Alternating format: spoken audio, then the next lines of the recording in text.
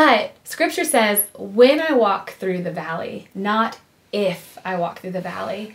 So what do we do when we know it's coming or it might come? Like, what do we hold on to, and how do we get through it? I mean, don't you wish that weren't the case? I know, seriously. That we could have all of Psalm 23 with no valley. Right, absolutely. I know, but you're right. There's no if, it's a when. Mm-hmm. And I think part of the thing that I've learned is that in life, we know there's going to be valleys. Yeah. And so if you know it's going to occur, then it's something that we can accept. We accept what we can't change. Yet, we don't dread it.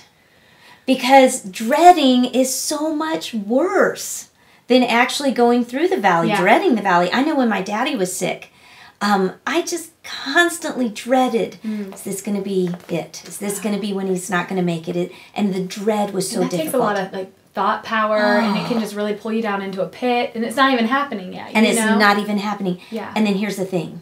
When it does happen, and by the way, it did happen as soon as I finished filming Psalm 23. Really? He was very sick when I was filming. When it did happen, what I realized is the truth that has existed forever, which is that God is a very present help in times of trouble. He's very present. That's why we've got to be present in the present. We don't dread, we don't anticipate, we're just present in the present because God is right there in the present. And He was for me, and He is for each of us whenever we're in the valley. Yeah. So what scripture do you hold on to when you're going through a valley? Or what do you cling to? Well, I have multi-valley verses.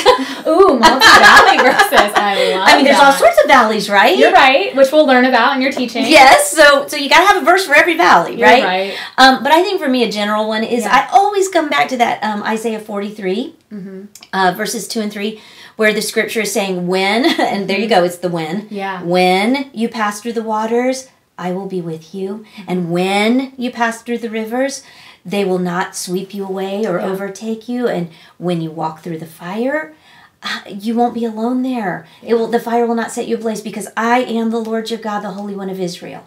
I mean, that's the reality, that when it happens, He's there.